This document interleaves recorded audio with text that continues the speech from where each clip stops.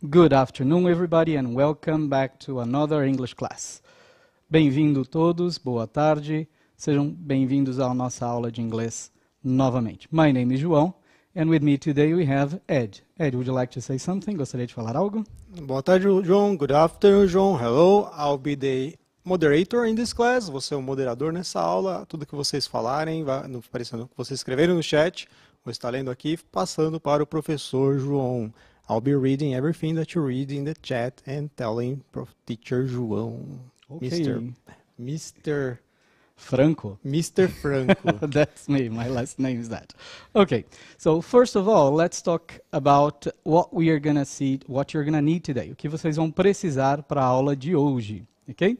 Então, para a aula de hoje, vocês vão precisar do seu notebook, your notebook, o seu caderno, a pen or a pencil, uma caneta ou um lápis, e o caderno do aluno São Paulo Faz Escola, volume 2. Se vocês ainda não tiverem este caderno, podem baixá-lo e mais tarde vocês podem olhar. Para quem for usar na aula de hoje, hoje a gente vai estar usando este caderno e quando chegar na página eu aviso para vocês qual vai ser, ok? Gostaria de falar um pouquinho agora com os professores. A nossa habilidade de hoje trabalhada será relacionar definições das palavras ligadas ao tema. Ou seja, hoje a gente vai trabalhar com o vocabulário, a leitura de um texto, a interpretação desse texto e, é lógico, produzir um pouquinho aí de visual organizer. Vamos fazer um visual organizer também, um organizador visual. Okay? Antes de começar a aula, eu gostaria de retomar aquilo que foi feito na aula passada. A aula passada nós tivemos aí uma revisão dos tempos verbais, né? Nós vimos o present, vimos o presente, the past, vimos o passado, the verb to be, o verbo to be, and the other verbs, os outros verbos também. Então, foi o que a gente viu a aula passada, relendo aquele texto, né, sobre o Comic Superhero, né, aquele contest, era um concurso de superhero, então foi isso que a gente viu. E quero começar a aula de hoje já agradecendo alguns professores que participaram e têm participado e têm dado feedback para a gente, o que é muito importante, né, porque depois que acaba a aula a gente costuma dar uma olhada no chat, né, Ed? Sim, a gente já está aqui vendo todas as interações. Gente, não precisa escrever presente. Se quiser, pode até escrever here aqui, mas presente não precisa. Ok. O presente pode estar dispensado, não precisa. Mas os professores têm participado, a gente tem a professora, eu anotei aqui a escola dela, a professora Maria Fernanda Alves, da escola Gustavo Barroso, a professora Érica Dielli, lá da escola Ubaldo, o professor Carlos do Luiz Galhardo, lá de Campinas. Então, bastante gente tem participado, isso é importante para a gente. E falado justamente sobre isso, né? Aquilo que precisa ser melhorado na aula, a gente precisa disso, precisa desse feedback de vocês. Então, mandem sugestões e podem criticar, podem elogiar, o chat está aberto para isso, e a gente está aberto também a todas as críticas. Podem mandar que a gente vai aceitar. Tem professora que falou assim, a aula está um pouco rápida. Tudo bem, a gente já vai tentar diminuir um pouquinho, né, esse ritmo da aula, mas deixando a aula challenging também, né, deixando a aula um pouco desafiadora, não pode ficar tudo muito fácil. Tudo bem? So, let's get started. Vamos começar um pouquinho. And students, on the screen, na tela vocês têm. What do you use your smartphone for? Para que você usa o seu smartphone? I gave an example, eu dei aí um exemplo. I use it to call my friends and family. Eu uso meu celular para ligar para meus amigos e minha família. What about you? What do you use your smartphone for? So you have there 1 minute. Vocês vão ter aí 1 minuto no chat para poder responder. Of course, try to answer in English and long sentences, just like this one that is on the screen. Tentem dar a resposta longa, igual essa que está aí na tela para vocês. Ó. I use it to call my friends and family. Procurem dar respostas como essas. Tudo bem? So you have 1 minute. Go there. Vamos lá para o chat.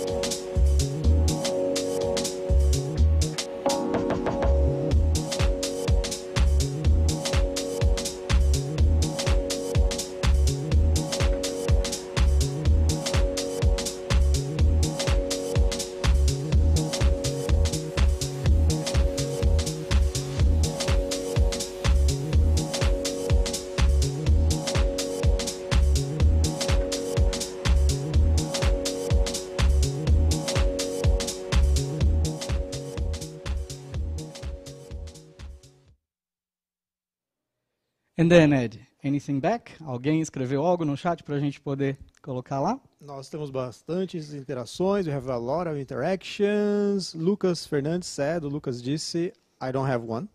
I don't have bom, one, a ok, resposta, eu né? não tenho um, O legal. Victor falou, I use it to browse the internet and play some games. Good. O Moisés, I use for play games. For play Alright. games? Or Yeah, for we're going to talk playing? about it. Okay. Very nice. Okay. For a while, later we go back, right? Okay. Por enquanto, vamos ver esses dois aqui, depois a gente volta. Ao Victor, ele falou assim, I use it to browse the internet and play games. Então, eu uso o meu cell phone, o meu smartphone, to browse the internet, para navegar na internet. And play games. E jogar jogos aí online, provavelmente, né? Se ele está ali na internet. E aí a gente tem uma resposta, I use it for play games. Ok. For play games. Okay. Let's talk about it. Right.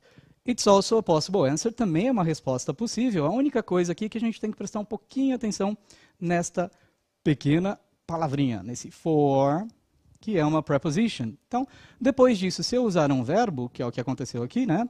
Eu preciso do ing, não é isso, Ed? Sim. Good. So, our answer, the correct one is, I use it for playing games. No problems. Any others? Então a gente tem a professora escreveu study at the moment, né? Então, Good. a Vitória, homeworks and talk with my friends. Great. A Mariana, I use my cell phone to talk to my friends and see my classes. Professor, então, a gente to talk, mas se usar o for talking. For talking. Então, exactly. a gente tem que prestar atenção nessas duas If preposições. I use for, I need ing. If I use it to, just the verb. Né? Se eu usar o for, eu preciso do verbo no ing. Se eu usar o to, eu uso o verbo no infinitivo. Very good. O Dixon say, I use it to call my study. Acho que to call and study, acho que ele quis dizer. Maybe to call and study. Yeah, that's it. Melissa, I use it to browse the web and join the classes. Oh, join the classes. Oh, she's joining the classes now. That's great. E aí tem uma interessante aqui da Maria, que ela colocou, I used to study. Aí aqui a gente tem que tomar cuidado, que acho que é outro tempo, né, professor? Yeah, if she said it like this, I use it to study, it's okay. Mas e com o ed no final do use? If she said, I used to study, who was that? Quem foi essa, Ed? Foi a Maria? Melissa. Melissa, se você colocou I used, você está falando de uma atividade que acontecia lá no passado que você não faz mais. Então, I used to study significa que você não estuda mais, ok? Então, presta atenção, só que se eu usar esse used no passado com used to, aí é para eu falar de hábitos que aconteciam lá atrás e não acontecem mais. Então, tomem cuidado com esse tipo de resposta. Tudo bem? Let's see some examples, Ed. Vamos ver alguns exemplos aqui que poderiam aparecer. Eles apareceram também, né? Então, na tela para vocês, ó, tem vários exemplos aqui. Então, o primeiro deles, I use it to chat with my friends. Ed, você consegue? Eu uso para conversar com os meus amigos. Good. I use it to watch videos. Eu uso para assistir vídeos. Nice. I use it to text my girlfriend or my boyfriend. Eu uso para enviar mensagens de texto para minha namorada e meu namorado. Very nice. E esse verbo text é um verbo bem interessante, não é isso, Ed? Sim, porque em vez de você colocar I use it to send texts to my... Não, text já é o verbo, né? Very nice. So, the English language, na língua inglesa, a gente conseguiu transformar o text, que era um substantivo, era um noun, em um verbo. Então, I text. Eu mando mensagem de texto. Em português, eu não consigo falar eu testo para minha girlfriend. Não dá para eu falar isso, ok? Mas eu envio mensagens de texto. Então, na língua inglesa, a gente tem essa facilidade. Tem mais dois exemplos lá. I use it to surf the internet. Eu uso para navegar na internet. Não posso usar navigate, professor? Navigate the internet, not a very good useful way, right? Então, a gente tem browse the internet, que é para abrir todos os sites, né? E to surf the internet também. E I use it to play games. Eu uso para jogar jogos. Sim, que foi algumas das respostas que apareceram para a gente. Tudo bem? Ficou tranquilo para eu poder dar essa resposta? Acho que ficou, né? Bastante gente interagiu, bastante gente conseguiu dar opinião. E agora, pessoal, a gente vai retomar o que já foi estudado em algumas aulas aí atrás. E vamos ver se vocês se lembram disso. Na tela vocês têm uma perguntinha, ó. We have already talked about it in our classes. A gente já falou sobre isso nas nossas aulas. Let's see if you remember. Vamos ver se vocês se lembram disso. What is e-waste? Então, essa perguntinha, what is e-waste? Não vou traduzir agora, porque vocês vão ter que se lembrar, a gente já falou disso. Deem a resposta e depois eu traduzo para vocês, ok? So, 1 minute for you, go there and give me the answer. Long answer in English, please. Resposta longa em inglês, vamos ver o que vocês conseguem. There we go, 1 minute.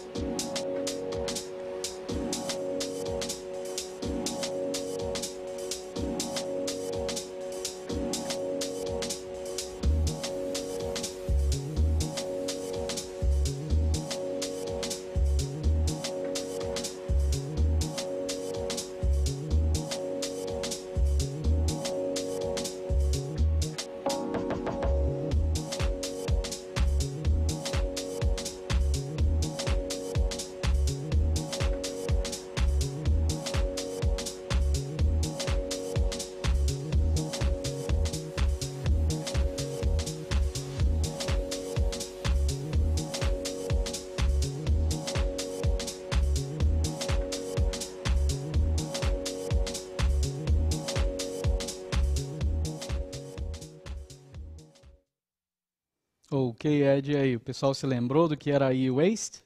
Alguns falaram, o Felipe falou, eu não estava aqui quando você falou, né? Mas isso aí foi da aula passada. Ok, sempre tem uma desculpa.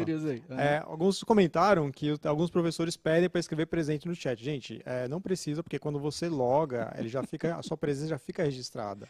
Exato. Então a gente fica tentando localizar aqui sua resposta, aí a gente fica presente, presente, presente, e não vai dar certo, né? E é bom a gente dar uma lembrada, né, de que agora eles têm aí um limitezinho para mandar mensagens no chat. Então, se eles ficarem falando presente, eles estão perdendo a chance aí de participar na hora que tem que participar mesmo, né? Sim, se você participa, já está dando como presente. Então, responda a uma questão que você já tem a sua presença computada, certo, gente? Perfeito. Então, olha só, muita gente está respondendo, a G. Camargo escreveu Electronic Junk, a Mariana, Electronic Trash, Okay.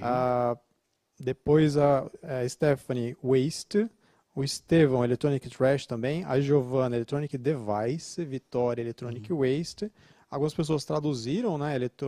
A Giovanna, eletrônicos descartáveis. Okay. A Renata de novo falou, I don't remember, I'm really sorry. I don't remember, really sorry. E a Cecília colocou Electronic Trash, né, com CH. Com CH. Ok, então ó, o que apareceu aqui no nosso chat foi isso aqui, ó. Electronic Trash com CH, no way, I'm sorry. A gente vai mudar aqui para SH, ok? Trash, right? E trash é um sinônimo de waste. Ok? Junk também é um sinônimo de waste. As três palavrinhas aí, elas são parecidas e significa lixo. Então, electronic trash, electronic waste, lixo eletrônico. Yeah, that's the idea, isn't it? Ed. Sim, sim. Okay? Então, a gente tem, mais? Porque saber inglês e sobre os waste. Estão perguntando se existe essa relação, se a gente tem uma tradução direta para o português, né? Acho que do e-waste? Sim, a gente tem o lixo eletrônico, né? É o que a gente chama em português. Agora, esse termo ele ficou tão comum, utilizado, que a gente acaba usando o e-waste no nosso day by day aí, no dia a dia, sem se preocupar com dar essa tradução, porque acabou todo mundo entendendo a ideia, né? Então, na tela para vocês agora, vocês têm uma possível resposta, uma possible answer. Então, any electronic device that is thrown away when it breaks is e-waste. Ed? A Maria Clara ela acabou de responder exatamente essa mesma resposta, né? Que é electronic device that are thrown away when they break. Aparelhos eletrônicos que são jogados fora quando eles quebram. Perfeito. Então, essa aí é a nossa definição de e-waste, né? Now, people, I'm going to explain something to you. Eu vou explicar a atividade para vocês. Don't worry, you don't have to hurry. Não precisa sair correndo para fazer, porque por enquanto eu estou só explicando, right? So, take a look. On the screen, you're going to see a text. Na tela, vocês estão vendo aí um texto. Esse texto é apenas parte dele, e ele está lá na página 124 do caderno do aluno. Tá? And then we have, did you know each time you buy a new smartphone you are producing e-waste? Esse é o nosso título, né? Então, a gente vai usar aí algumas Reading strategies, a gente vai usar aquelas estratégias de leitura que vocês já conhecem, já foram trabalhadas lá no primeiro bimestre. Skimming, scanning, cognate words, ok? Então, o que vocês vão fazer agora é read this part, só essa parte, and then you are going to make, I'm going to change here, eu vou mudar aqui. You're going to make a visual organizer. Vocês vão ter que fazer esse visual organizer. Um visual organizer, o nome já diz, né? É um organizador visual. Então, eu vou pegar as ideias principais do texto e vou escrever aí nesses quadradinhos, né? Nesses campos que estão aí para vocês. A, B and C. A and B, you have two reasons. Vocês vão ter aí duas razões pelas quais a gente tem improper disposal of e-waste, né? O que é isso, Ed? Improper disposal of e-waste? Então seriam você jogar fora de maneira inapropriada. De maneira inapropriada. Nós já trabalhamos aí na aula passada todas aquelas formas inapropriadas de jogar esse lixo, né? Então você vai encontrar nesse texto, que eu vou colocar de novo para vocês daqui a pouco, relax, vocês vão encontrar lá duas formas, A and B, ok? E depois, nesse mesmo texto, what is the effect? Qual é o efeito que isso causa, né? De improper disposal of waste, né? Esse jogar fora de maneira inapropriada, qual o efeito que isso causa? Alright? So I'm going to give you 3 minutes. Vocês vão ter aí 3 minutos para ler esse texto, se organizarem A, B, C. Tentem mandar essa resposta de uma vez só no chat para a gente. Então você coloca lá A, a primeira razão, B, segunda razão, e C, a terceira, que é o efeito que isso causa para a gente. Tudo bem? Então, ó, 3 minutes for you to read the text. Ele vai aparecer na tela aí para vocês. Tomem nota. Ele também está na sua apostila, né? Está lá na página 124, quem tiver com a apostila aí. É só a primeira parte do texto. Right? 3 minutes, people. Go there. Vão lá e façam essa organização visual. A, B and C. Ok? 3 minutes. Go!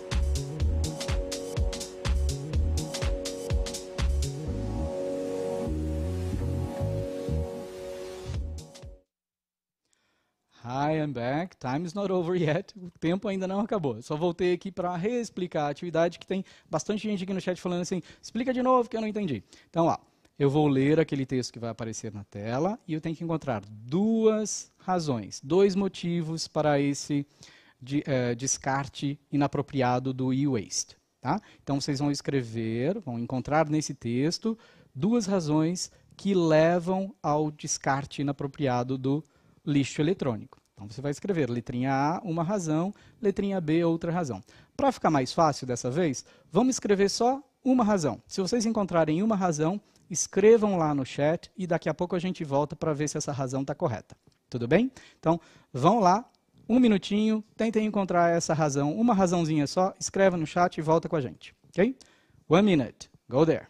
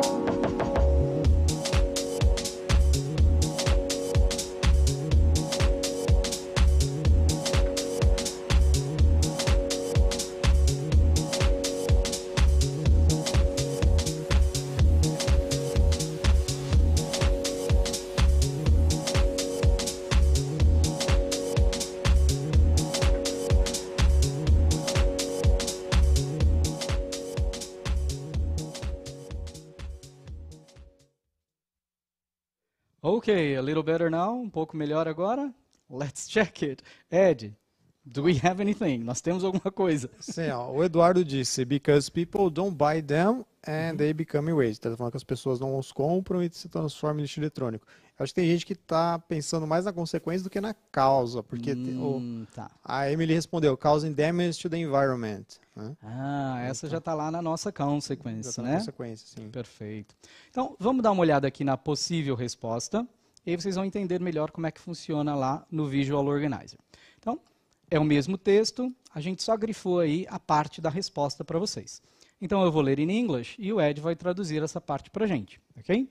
Então, every day, thousands of people work to produce and invent new and more modern electronics. Todo dia, milhares de pessoas trabalham para produzir e inventar novos e mais modernos eletrônicos. Okay? Então, esta é a primeira razão, né? Aí, se nós formos lá para o nosso Visual Organizer, ele já vai estar ali para vocês, ó. A partinha A, Invention and Production of New Electronic Products. Qual é a tradução, Ed? Invenção e produção de novos produtos eletrônicos. Tudo bem? Então, essa era uma das razões. Ficou claro? Mais fácil agora? Né? Então, ó, vamos dar uma olhada no texto de novo, agora que vocês entenderam essa primeira parte. Vamos dar uma olhada no texto de novo. E eu vou dar mais um minutinho para vocês tentarem achar a outra razão que leva ao efeito. Ok? Então, uma outra razão para vocês. 1 minute, mais um minuto, vai lá, vamos tentar resolver essa parte.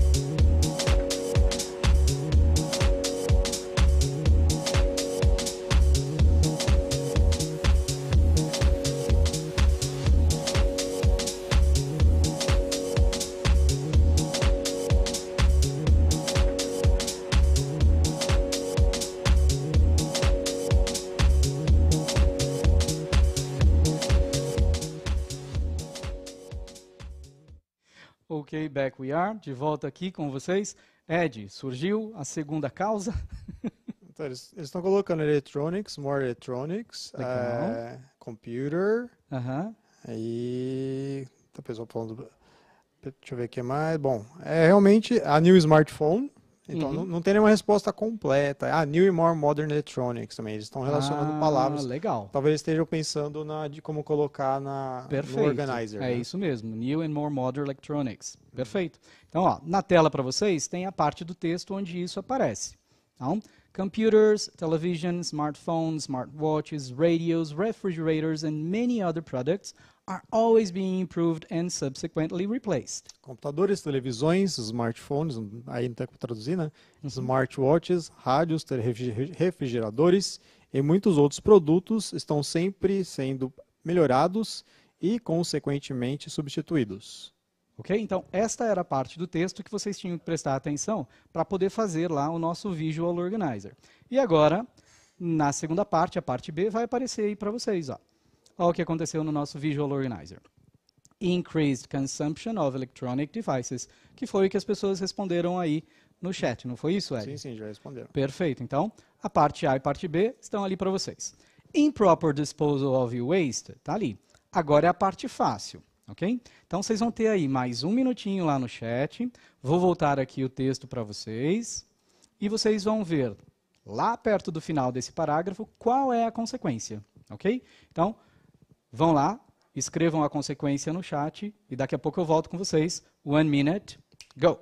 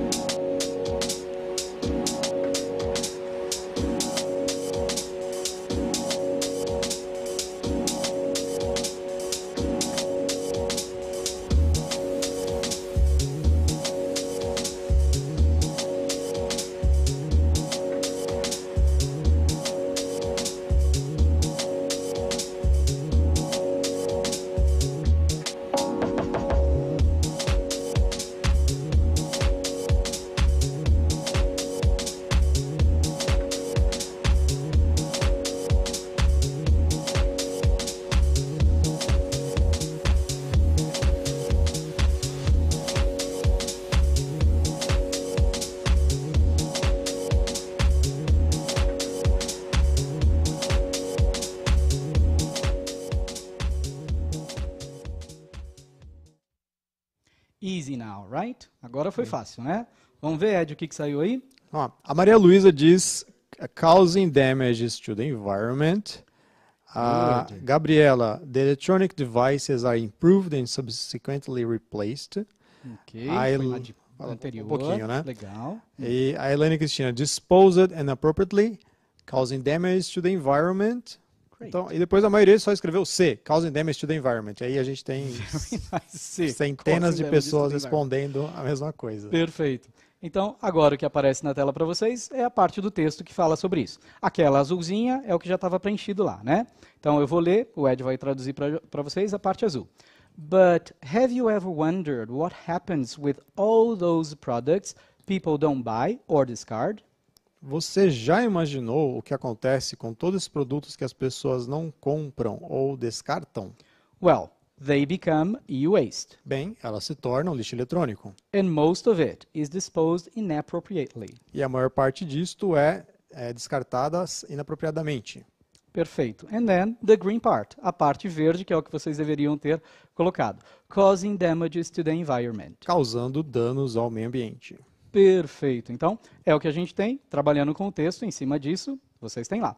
E agora, o final version, a versão final do nosso Visual Organizer, vai aparecer na tela para vocês. Então, ó, A, invention and production of new electronic products. B, increased consumption of electronic devices. A parte central, que já estava pronta para vocês, improper disposal of e-waste. Tudo isso a gente já traduziu até agora, então só repetição. E now, the last part, effect, damage to the environment. A última parte é o dano ao meio ambiente. Tudo bem? Why is it important for us to put ideas like this? Por que é importante para a gente organizar as nossas ideias desta forma? This way, we can summarize the main ideas of the texts. Né? Quando a gente faz um organizer desse jeito, um visual organizer, a gente consegue fazer um resuminho do nosso texto. Né? Então, para vocês terem uma ideia, deem uma olhada no que vai acontecer aqui. Ó. Using our visual organizer, we can summarize the main idea of the text. Então, usando um organizador visual, a gente pode fazer um resumo, resumir a ideia central do texto. Então, o nosso Visual Organizer está aparecendo ali para vocês, um pouco menorzinho, e o resumo do texto está ali embaixo. Ó. The invention and production of new electronic products, A invenção e produção de novos produtos eletrônicos, together with the increased consumption of electronic devices, junto com o consumo aumentado, ou o aumento do consumo de aparelhos eletrônicos, lead to the improper disposal of e-waste. leva ao descarte inapropriado do lixo eletrônico. As a consequence, Como we cause damage to the environment. Sorry, Ed. Como consequência, nós causamos dano ao meio ambiente. Perfeito.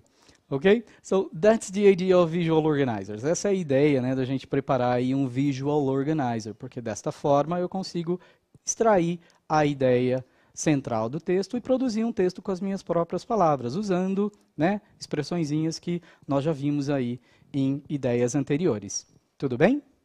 Now, it's our awareness moment. Vamos olhar aqui na tela, vai ser o nosso momento de conscientização. This is the same text, é o mesmo texto que é a continuação daquele texto que a gente já começou a trabalhar, e ele está aí na página 124 da apostila de vocês. Vou ler para vocês, traduzir, e depois a gente vai ter uma interação rápida para ver o que vocês acham disso. Okay? Ed, let's go. So, in a single smartphone, there are lots of different types of components and chemicals. Então, em um único smartphone, há muitos diferentes tipos de componentes e elementos químicos. That's why it's so hard and expensive to recycle them. É por isso que é tão difícil e caro reciclá-los. Each part of a component must be separated to be recycled or reused. Cada parte e componente deve ser separado e para ser reciclado ou reutilizado. Now, here are some tips to reduce e-waste. Aqui estão algumas dicas para reduzir o lixo eletrônico. Buy only products that can be repaired. Compre apenas produtos que podem ser reparados ou feita manutenção, fica melhor? Consertados, yeah. Né? So that way you will raise its lifespan. Dessa maneira você irá aumentar o seu tempo de vida. Good. Try to keep a device the longest you can. Tente manter o aparelho o máximo que você puder. When you replace your device, do not dispose the old one in the garbage. Quando você substituir o seu aparelho, não jogue o antigo no lixo. Find companies that collect and recycle it properly. Encontre empresas que colecionem ou que coletem, né? E reciclem de forma apropriada, properly. Very nice. Okay? Thank you. Well, now it's your turn, right? Agora é a sua vez. I'm going to put the tips again. Vou colocar de novo as dicas que foram dadas aí, as 4 dicas. In the chat, you're going to say which ones are good for you. No chat, vocês vão dizer quais são as dicas mais interessantes ou mais importantes. And of course, share yours with us. Também compartilhe a sua ideia de como fazer, né, para a gente não jogar esse e-waste por aí, né? Então, eu quero que vocês escolham as melhores tips. Você pode colocar lá no chat. Tip 1 and 2, por exemplo, né? A número 1 e a número 2. And add your own tip. Você vai acrescentar a sua dica própria. Tudo bem? So you have 1 minute for that. I'm gonna show it to you. Yeah, there it is. Então, na tela para vocês, as 4 dicas e which tips from the text do you think are interesting? Quais dicas do texto você acha que são interessantes? Do you have a tip you can give us? Você tem uma dica para dar para a gente? Go there, 1 minute, answer, we'll be back soon. Go!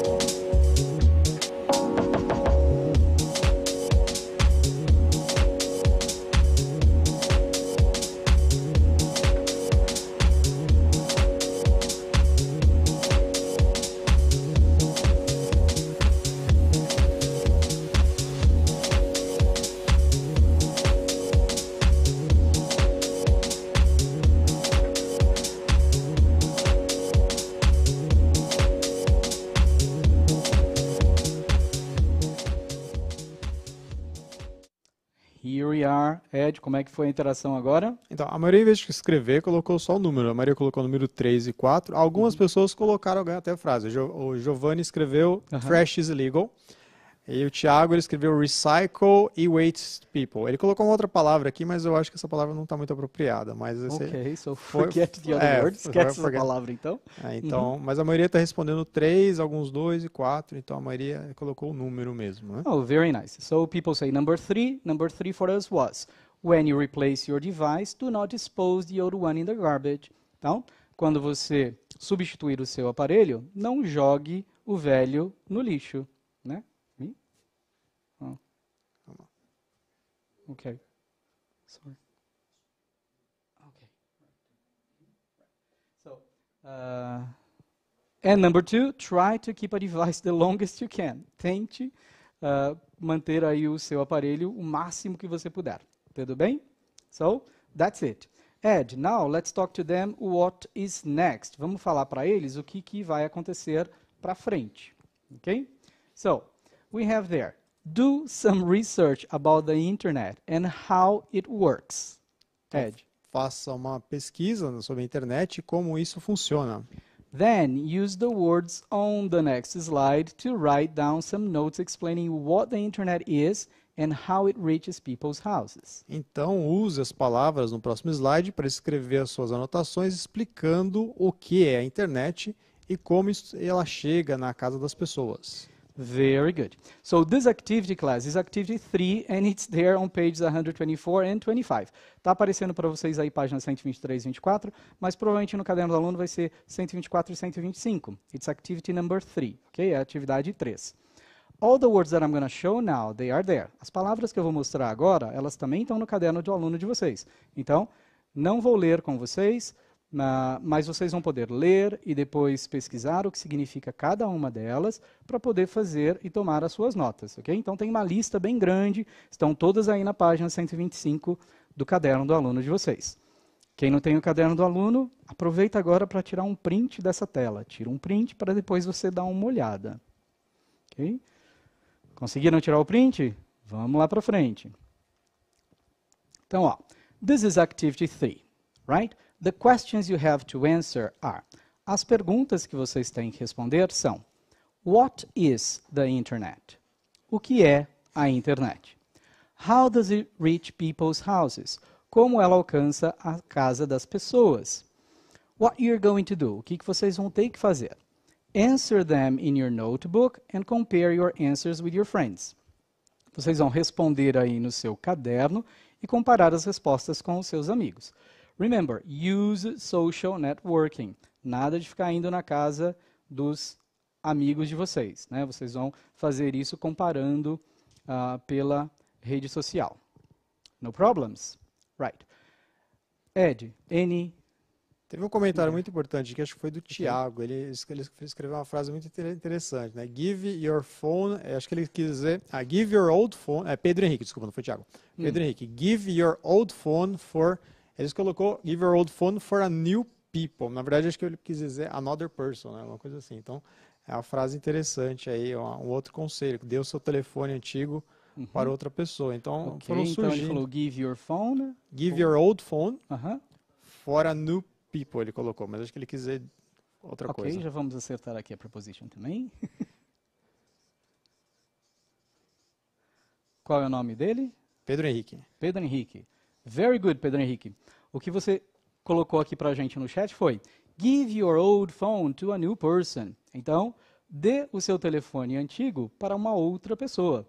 It can be somebody in your family. Pode ser alguém da sua família, alguém que ainda não tenha um smartphone, você só transfere. Aí você compra um novo ou adquire um novo e transfere o velho para alguém. Não é isso? Sim, sim. Se ele ainda estiver em bom uso e puder ser usado, congrats, that's it. Aí a gente não causa aí um e-waste, né? Esse aparelho vai viver por um pouquinho mais. Tudo bem? Very good. So, now, any others, Ed? Não, até agora não. Very good. So, now let's review what we saw in the class today. Vamos revisar o que a gente viu na nossa aula de hoje, ok? So, today we use a text to. Hoje a gente usou um texto para relate vocabulary to the topic. A gente relacionou o vocabulário ao nosso tópico, né? Smartphone e waste. Create a visual organizer. Nós criamos também um organizador visual.